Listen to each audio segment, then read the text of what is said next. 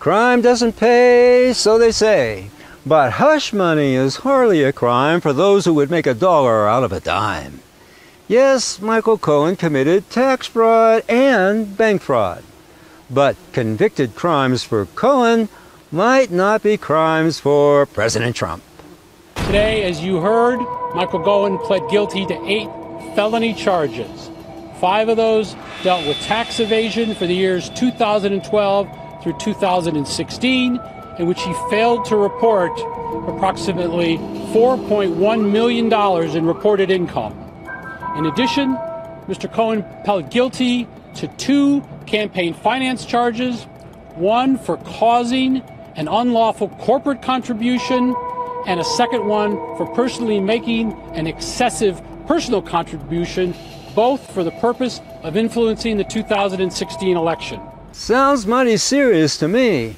But, you know, experts say you can't indict a sitting president.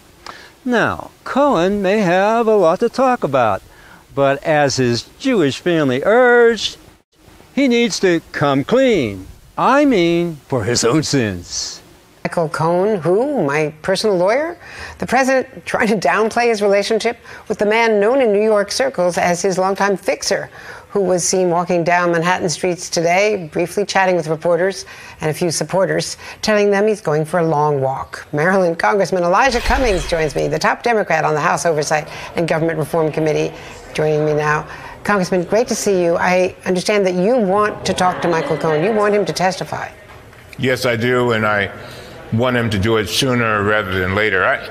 Andre, I think that the American people deserve to hear Michael Cohen. I mean, he's just accused the President of the United States of crimes. He did not. This was Cohen's actual plea bargaining chip. Quote, in coordination with and at the direction of a candidate for federal office, I participated in this conduct for the principal purpose of influencing the election. Unquote.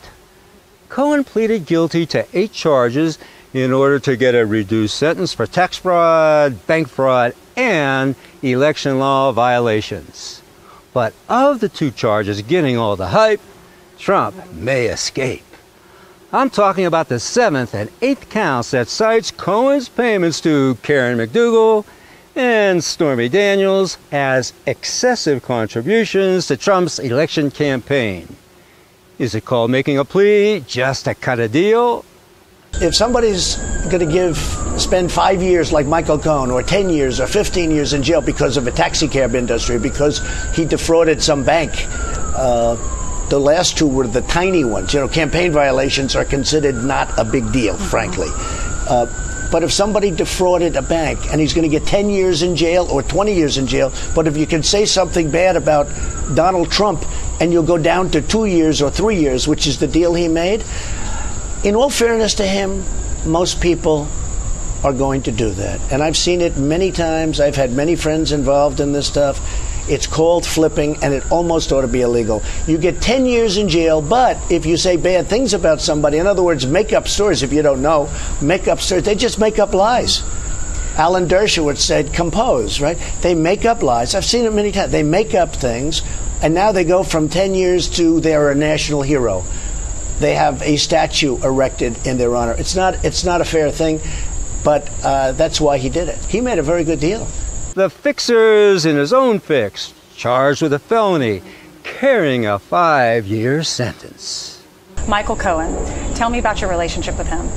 Well, he was a lawyer for me for one of many.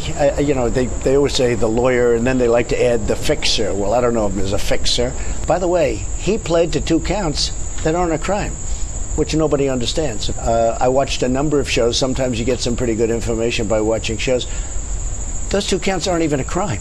They weren't campaign finance. It was hush money, paid to shut the mouths of 2 women who, according to Rudy Giuliani, could hurt Melania, Trump's wife. Nothing illegal about paying off strumpets. The rich and famous are often targets of freebooters, and that's where hush money with non-disclosure provisos kick in. Daniels and McDougal are not national heroes. They're simply looking to make a quick buck. Kick the criminals where it hurts, Mr. Prez. If you look at Hillary Clinton's person, you take a look at the people that worked for Hillary Clinton. I mean, look at the crimes that Clinton did with the emails, and she deletes 33,000 emails after she gets a subpoena from Congress, and this Justice Department does nothing about it, and all of the other crimes that they've done. The guilty go free, and the innocent get punished. We all have our crosses to bear, and Trump has his. Cohen's guilty plea may not be one of them. What's the missing link in Cohen's plea? A deal with the devil is what every man should flee.